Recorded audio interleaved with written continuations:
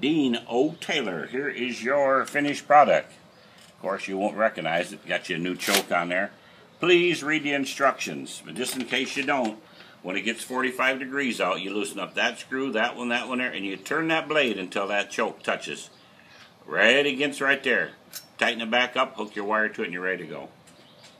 I believe you live in Oregon. You might need a choke up there. Anyway, here we go. We're going to start you up. Oh, you just point at it to start. We're going to turn these. It's going to be a little bit noisy because I'm going to turn these coolant pumps on.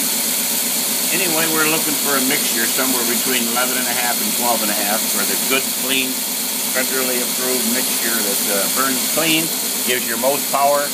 Now you're also, remember, look in your videos about setting your timing and so forth. You want to do that too, okay? Oh, that thing runs so smooth. You'll think it's a Singer sewing machine. Oh, that's smooth.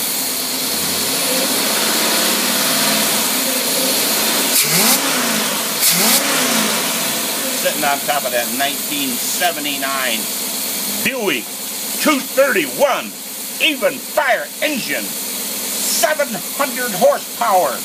Well, maybe not quite 700 horsepower, but a lot of horsepower. And that Buick, wheels standing, popping wheels off the ground, dragging the back bumper on the ground, trunk full of groceries. There you go, Dean. It's all yours.